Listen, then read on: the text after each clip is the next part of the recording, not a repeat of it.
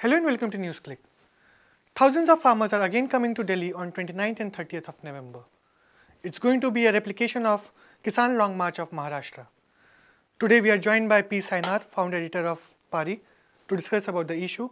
He was also one among the first persons to give a call for Long March to Delhi. Welcome to Newsclick, Sainath. So let's start with the background of this entire march. I remember you writing an article on People's Archival of Rural India where you called for a special parliamentary session to be held on the issue of agrarian crisis. So where did this idea of Long March originate? All of us were incredibly inspired by the long march from Nashik to Mumbai.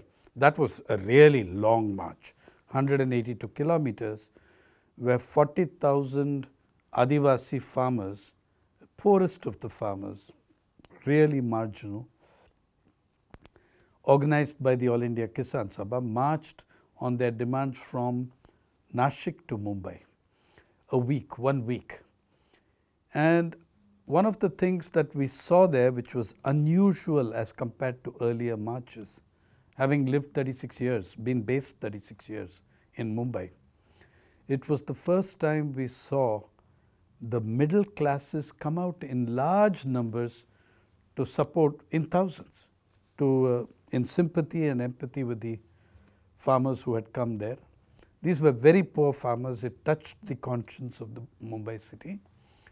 And their demands were reasonable, and they also reached out to the middle classes by marching at the dead of night on the last night so as not to disrupt the board exams of the children of Mumbai. And I think people really appreciated that and responded with warmth and generosity. They came there with water, with food. People came and gave free pairs of chappals because there were so many thousands who had no footwear. When we saw that, the middle classes had not been mobilized for that. When some of us saw that, we thought this should be happening in Delhi. That's where the power lies. And so now the call for the march on November 29th and 30th, that is given by the All India Kisan Sangharsh Coordination Committee. It's a group of around 180 farmer organizations. Maybe almost 200, I believe, farm organizations, big and small. Our role as middle class professionals, etc., was how do we reconnect? Maybe the opportunity has come to reconnect the middle classes with the primary classes and workers. In September, you had a march of the All India Kisan Sabha, where you had farmers, workers and agricultural workers. And just together. 1 day before that was Women's March in Delhi. Yeah.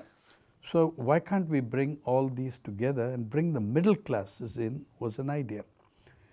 And I think there is some sensitivity growing around the country to this.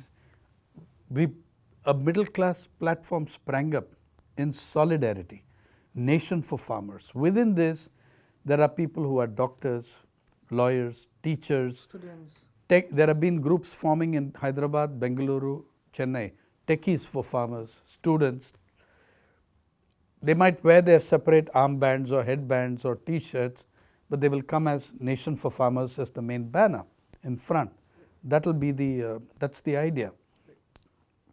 And when I've been visiting the college campuses, etc., there has been a very good response to it. Though, of course, there are two problems. One is the elections being around the same dates from neighboring states where many more people would come, and exams beginning on the 28th. So let me come back to the issues on which these mobilizations are happening. So it still remains the minimum support price and loan waiver. What are the other things that you are demanding apart from? No, there is more than that. The minimum support price and the loan waiver are the core of two bills that have been crafted by the All India Kisan Sangharsh Coordination Committee, which must be passed. That is a demand. Which came out of the mobilization that happened last year. Yeah, that must be passed, and I believe a large number of political parties have signed on saying that they support this demand and that they will pass these bills. But there is also the larger crisis I mean, the agrarian crisis is also an agroecological crisis. It's a question of women's rights in farming. It has issues related to the mega water crisis. There is, apart from a loan waiver, a larger credit structure and public responsibility for that. There are questions of what kind of agriculture do we want 20, 30 years from now? What about the pending issues of land reform? In the first of the Swaminathan Commission or National Commission for Farmer Reports was given in December 2014. For 14 years, those reports have lain in Parliament without 1 hour's discussion. 5 reports, 6 volumes. But when it comes to the GST for the corporate world, a joint session of Parliament is called in no time and held at midnight with the President of India there. Surely you can find some time for the farmers of your nation who have been in crisis, unending and ever escalating crisis for 20, 25 years now. So that is the point, that in that 3-week session it should be, where you pass the 2 bills, you discuss the Swaminathan report, you discuss the women's rights and entitlements and try passing a bill on that, you discuss the mega water crisis and take a position on whether water is a fundamental right or a commodity. And let victims of the crisis address Parliament and the nation through that.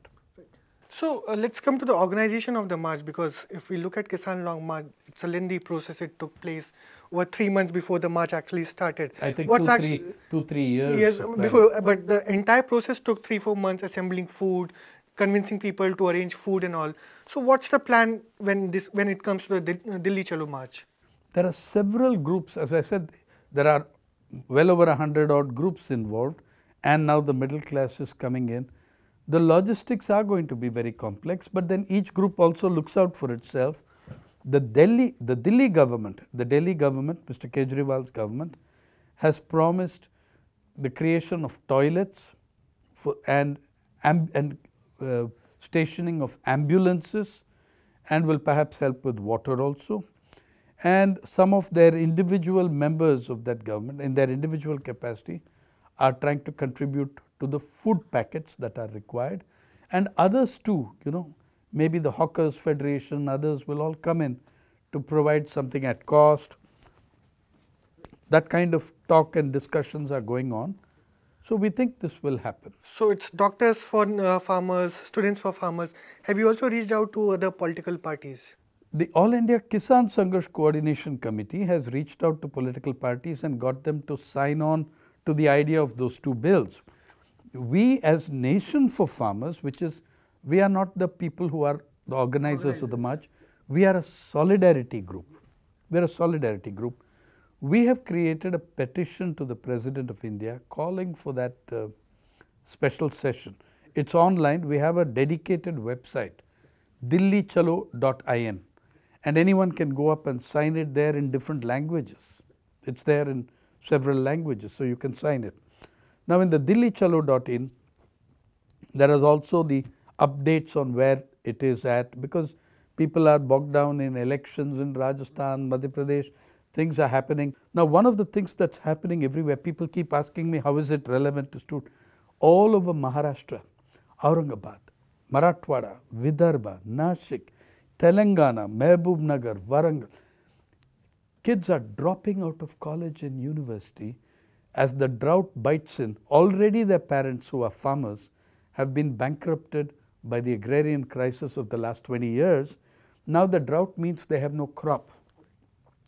There are dozens and dozens of kids in the universities of Pune, and in the worst still, in the private universities of Pune, who are unable to pay their hostel fees, their mess fees, their tuition fees, in complete dilemma and demoralization over what to do. These are so directly linked to the agrarian crisis, right? So I find that there is a great degree of sensitivity in that, and I think you're going to also see the retired servicemen's groups which came out on September 5th. They will also, in my opinion, be joining this march. The pensioners, old pensioners of Pensioner Parishad, they will also be joining this march. In fact, one of the things that I found in the last several years, I've been talking at the military colleges, War College in Hyderabad, the Military Defense College in Mhove, in Delhi, the Military College, and I find that army personnel are extremely sensitive to the agrarian crisis because your Jawan is a Kisan in uniform. Right?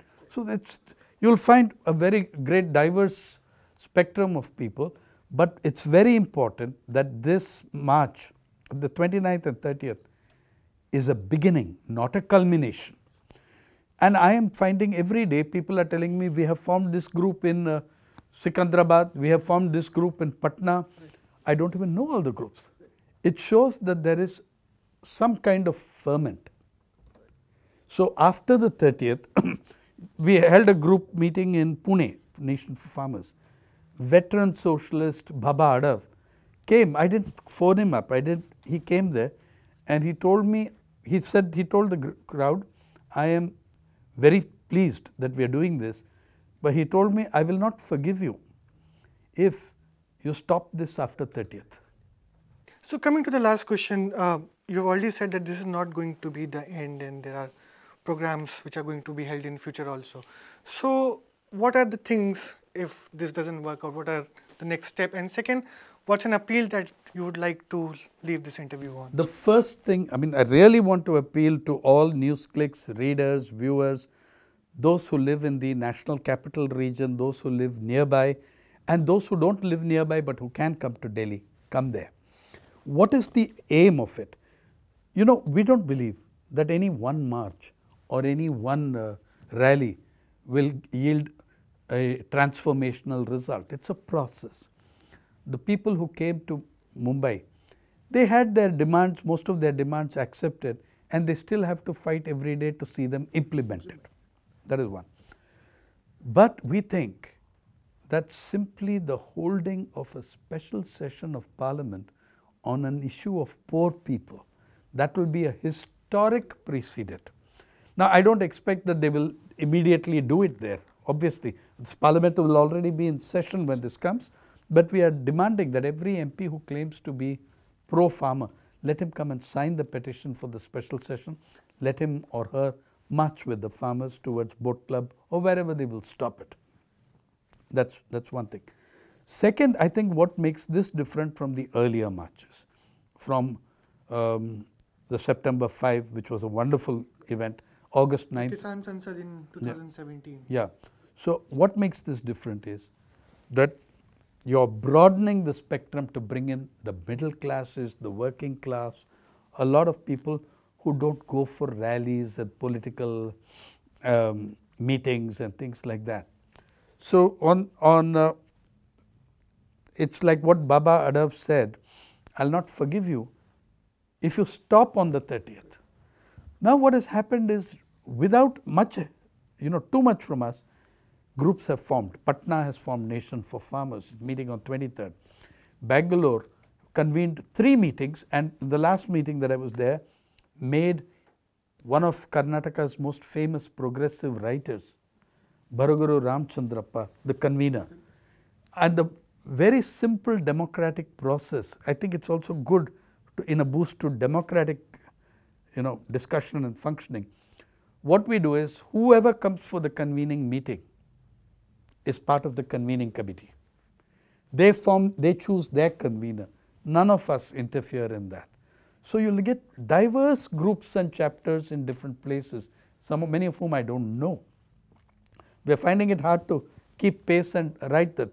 Now the thing is that the middle classes begin talking to farmers and about farmers.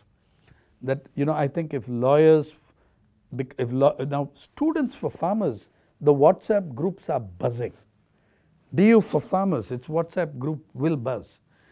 So likewise in other professional and other occupational groups, the process in the last 30 years, if I ask a Supreme Court lawyer or I ask a well-known journalist, when did you last sit down and talk to a farmer or a laborer? There is an embarrassed, sheepish silence, which I have found at every meeting of the middle class that I have spoken on this subject. Restoring that atomization that neoliberal economic policy has brought, driving us very far away from the miseries of the countryside, the laborer, the farmer. That, and now the industrial worker coming in, it creates a very different discourse, that the word farmer, agrarian crisis, laborer, women's rights, all these things start coming together. So we believe Nation for Farmers will continue on the initiative of those who formed those groups, and there will be some universities, teachers, students will be talking to farmers, about farmers, and thereby changing our own consciousness. My appeal is, this is not the culmination, it's a beginning. Come there and you will leave from there with a different way of thinking. That's all the time we have today, Sainath, and we'll be following the march closely and we'll cover it extensively. Thanks a lot. Thank you for watching Newsclick.